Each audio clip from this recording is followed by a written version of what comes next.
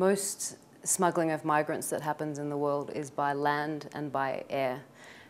Smuggling by sea only accounts for a very small % of the overall smuggling that takes place, but it is the most deadly form. Smuggling by sea is visible to the coastal countries of departure and the coastal countries of arrival. But the truth is that smuggling by sea is only a very small part of the overall smuggling process. Some migrants have travelled over a period of weeks or months or even years from an origin country, and the sea component is a very small part. So the truth is that the routes are extremely long from the country of origin to the country of destination, and all of those countries need to be involved. Particularly with smuggling of migrants by sea, it's the most deadly way you can possibly be smuggled. The smugglers concerned have absolutely no regard for human life, and to them every boat represents money. So often, regardless of whether it arrives or not, they will profit.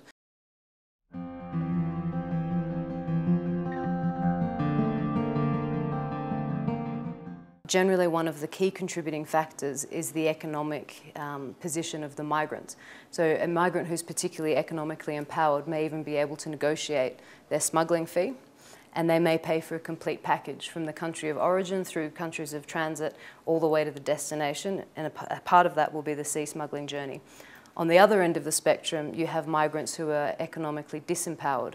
There may be a set fee and they have no choice with respect to whether they can negotiate it. Although there have been situations of migrants having their fee reduced by saying that they can actually steer the boat. And often they can, but often they can't, and this is another situation which results in a very dangerous one for the migrants on a vessel, when in effect no one on the vessel knows how to steer it. So we see a lot of variation with respect to fees, but what we know for sure is that generally the higher the fee paid, the safer the journey.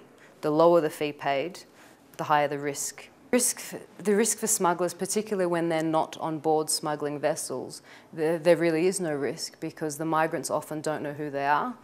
They've facilitated the process, they often have their money, so there is no risk. There's no risk to life, and there's very little risk of being detected, particularly if they're not being investigated. Whereas the risk to migrants, of course, is extremely high. A lot of the smuggling vessels are deteriorated boats that aren't seaworthy. So they might not reach their final destination. So and as we know, it is the most deadly form of migrant smuggling. There are different types of smuggling vessels used depending on which region and how long the route is.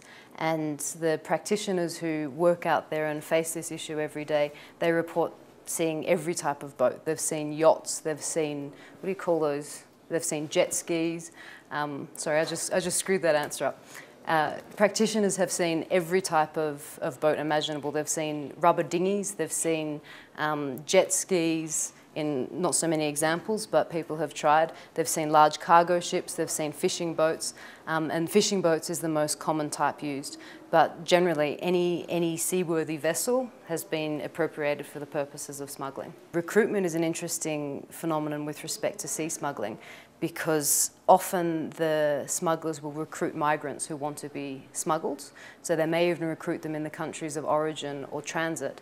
On the other hand, sometimes the migrants themselves will seek out the smugglers in an international hub, for instance. They might be there for a period of months or even years, and they will actively seek out someone to smuggle them. So the recruitment method varies depending on where you're talking about. And then in terms of the modus operandi to actually launch a vessel, there's many different ways of doing that. And one thing that we do know, which is very interesting, is that there's generally two modus operandi for arrival.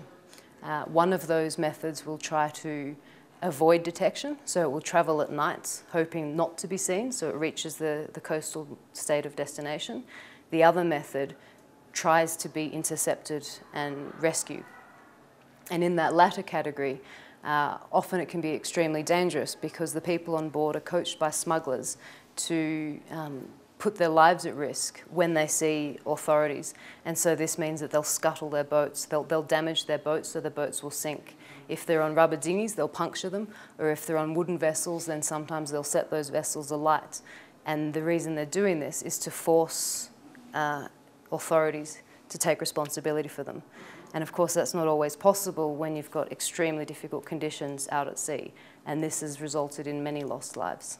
One of the key concerns with addressing all types of smuggling is that there's an extreme lack of information, and often data is collected in respect of irregular migration, but it's not disaggregated according to whether migrants use land or air or sea, and it's not considered from the point of view of criminal facilitators behind the process. So the truth is that we don't know as much as we need to know to mount an evidence-based response.